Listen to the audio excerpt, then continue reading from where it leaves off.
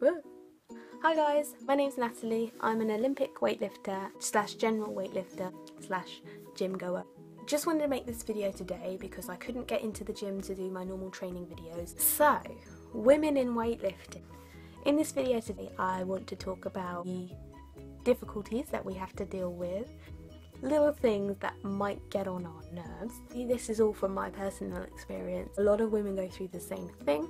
So this is almost like a piece of advice to people who may know women weightlifters or know of them and want to approach them. But it's also a little bit of sharing and caring for girls who are maybe new to weightlifting or just want to have a laugh.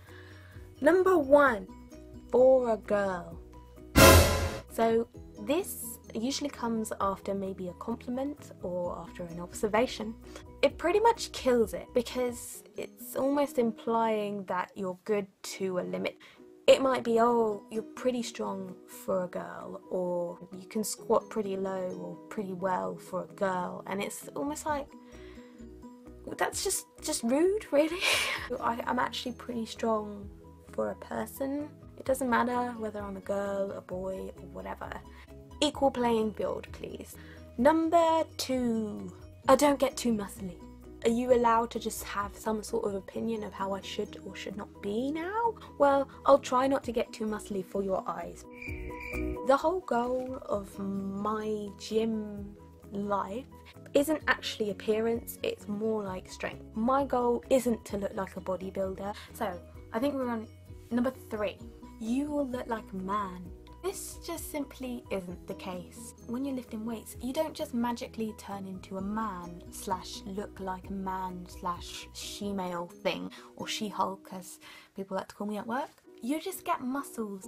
I found the more muscly I've got, the better my shape actually is. You get bigger shoulder muscles if you work your shoulders, and you can get a bigger butt if you squat. You can work on getting your muscles to look very feminine. You get people with all different kinds of body shapes and body sizes, and even if they didn't have muscles, they might look a little bit more manly. The point is, it doesn't matter what you look like. Weightlifting for me personally is about the strength of what I can lift, but also the strength in my character and my confidence that it's brought out. Number four, be careful, it's dangerous. You could hurt yourself. I get this a lot from family, from people at work.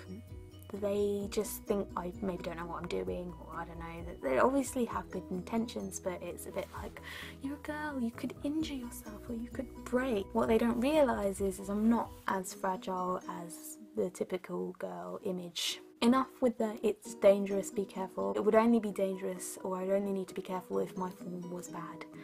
And I'm a stickler for form, so that isn't going to happen. You could say, oh, be careful crossing the road. There's probably just as much risk of an injury. Be careful in general, in life, but don't be too careful. Number five. I've had it recently where a guy has said that he has been intimidated by my lifting. I don't know what he means. Why is it intimidating that I lift, guys? Most of guys actually respect the women who do lift, becoming healthier, becoming stronger. You actually become more confident, which in turn is more attractive.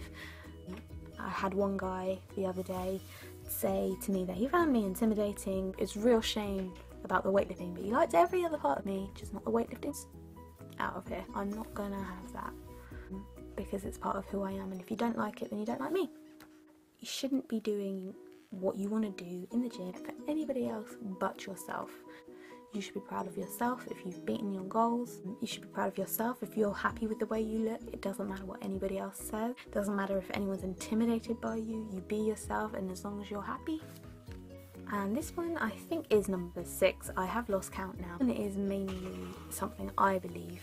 I'm just not interested in how much I weigh anymore. It's more my composition, my strength, my form. There's other goals. I think a lot of women get tied down with just the one goal, lose as much weight as possible. I am so thankful I have got out of this horrible vicious cycle which doesn't get you anywhere. I don't care how much I weigh, and also I am hungry all the time, and I don't care.